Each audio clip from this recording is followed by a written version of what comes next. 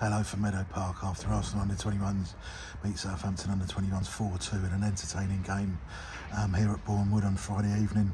The Gunners went ahead after only 180 seconds through Butler Adoji.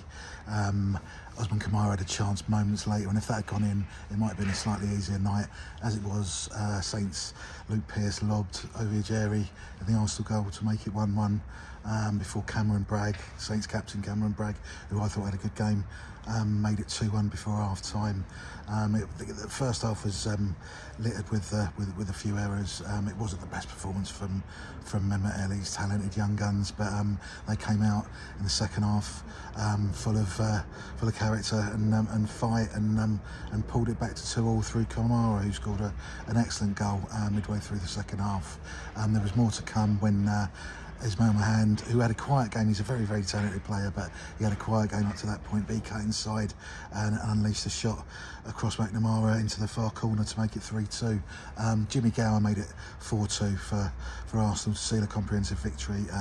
Late on, capping a very, very good game by Jimmy Gower. He's very tenacious, good in the tackle. He drives well forward.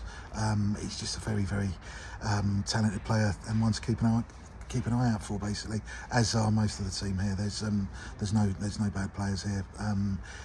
Obviously the players will get more experience as the more games they play on.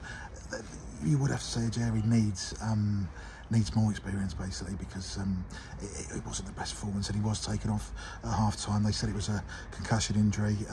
He's still got a lot to learn, basically. But let's concentrate on the positives and the fact that Arsenal, who started the game in third place, picked up another victory when it looked like they were going to fall to a defeat to a plucky Saints side with a lot of very good players as well. So yeah, it's another enthralling game here at Meadow Park. Arsenal managed to pick up the 3 points in their quest for the top three against Southampton. So yeah, thanks for watching, and see Gooner fanzine for all comprehensive coverage, including player ratings and match report. Cheers.